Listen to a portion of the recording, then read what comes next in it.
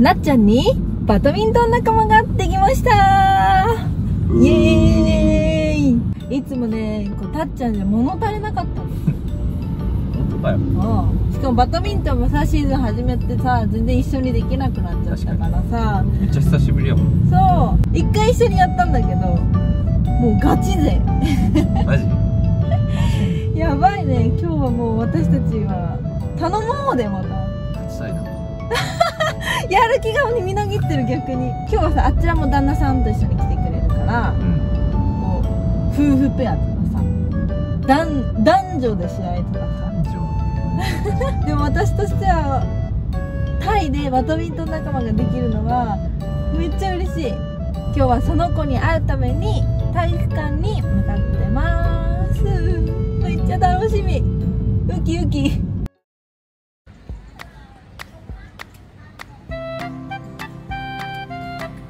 めっちゃひでかくない？多分ね、いろんな施設入ってんの。そうなんや。なんかプールとかもあったし、バドミントンとかもあったし、なんかヨガみたいな書いてあるけど、たっちゃん初だ。行ってみよう。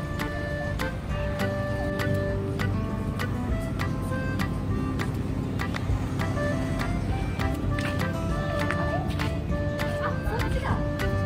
バドミントン。ここじゃ違った。オッケー。Thank you。間違えた、こっちだった。バ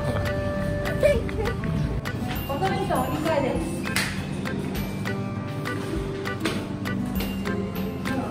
キュッキュッキュッって音がしてるの。すごいよね、しっかりしてるよ。買える。アイスクリームも買える。全部美味しそう。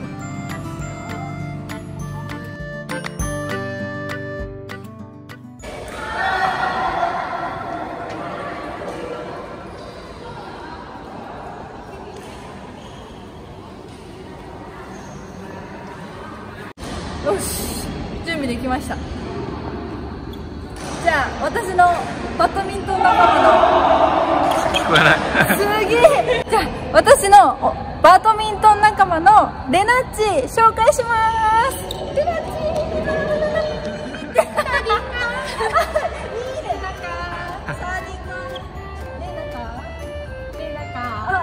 夏美か。レイナちゃん。私はレナッチと呼んでおります。よろしくお願いします。もうさっきも紹介したけど、スーパーバドミントン歴は10年以上。これ押しとくね。今後ダブルス組んでちょっと大会とかも出たいなーなんて思ってるんです。ぜひお願いします。今日は仲良くね、夫婦もいますんで、旦那も来てるので2人でちょっとということで、では頑張ります。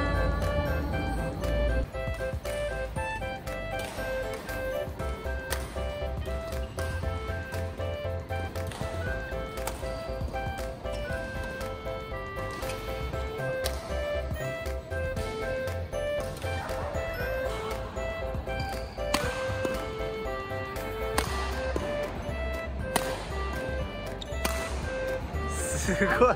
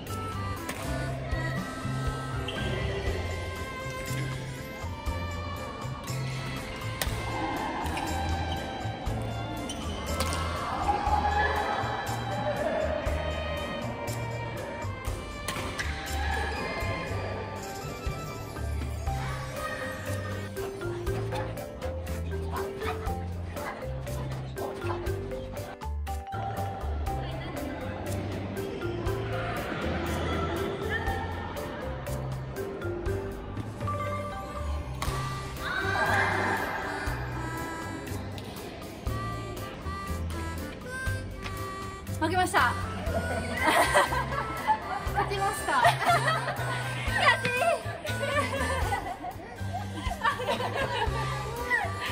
汗だくの人いる。汗だくの人いる。現役アスリート。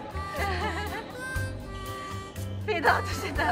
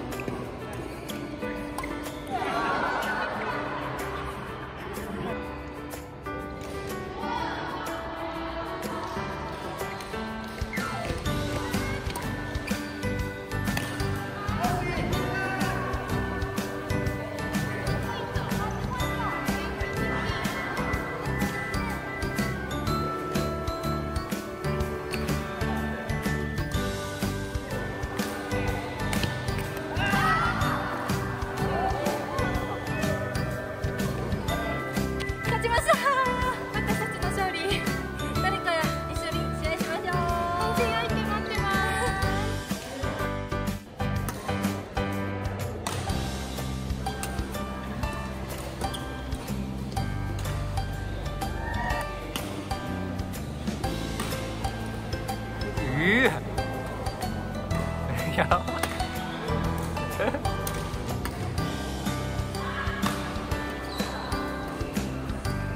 いや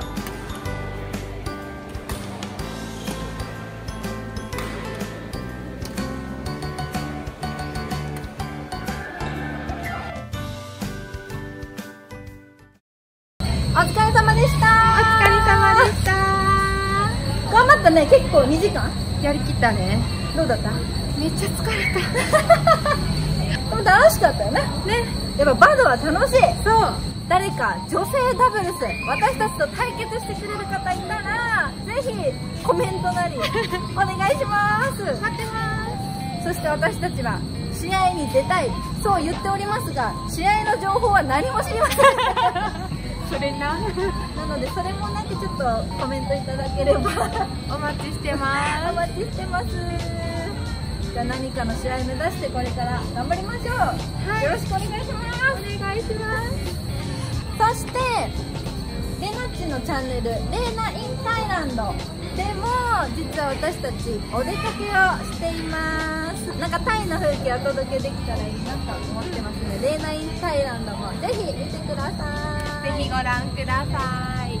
なんか概要とかで飛べるようになるかな、そうしますそれでは皆さんまたね。